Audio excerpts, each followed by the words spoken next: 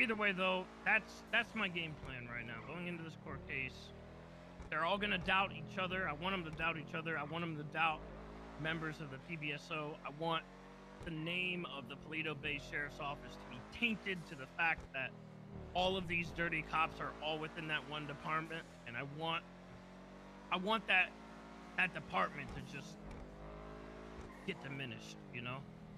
Right. What about the judges? Are they starting to doubt as well?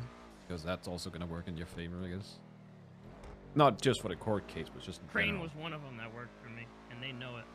And they might have a go at him next. I don't know. Interesting. I don't know to what extent they're gonna go after Crane, but they know. They just haven't questioned him yet. So it's just like, when will they drop that bombshell?